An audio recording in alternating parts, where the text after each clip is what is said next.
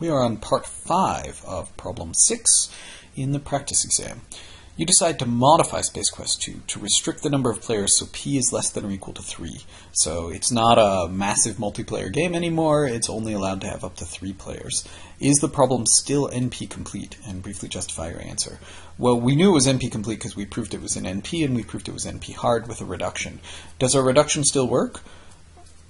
Well, the number of players had to be the same as the number of colors, so it doesn't work for the general graph color problem. How about the 3-color problem? Is 3-color NP complete? You might be looking for a very clever solution to this problem, but I'm afraid I'm going to give an entirely unsatisfying one if you haven't read the section on graph coloring. Yes. Graph coloring with k equals 3 is NP complete. So GC with k equals 3 is NP complete. So the reduction above shows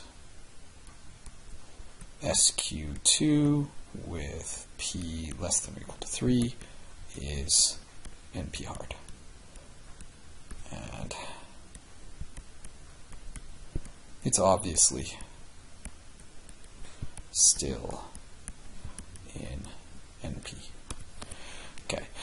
You don't get to say in general, oh, it's obviously an NP. That's not acceptable. But we did above show that SQ2 was an NP, and what we've done here doesn't invalidate what we did above. We would just have to do a little extra checking above and ensure that we didn't use, well, actually we don't even have to do any extra checking above. We already checked that our certificate didn't use more than the number of available players, and now the number of available players is no more than 3, so this is no problem.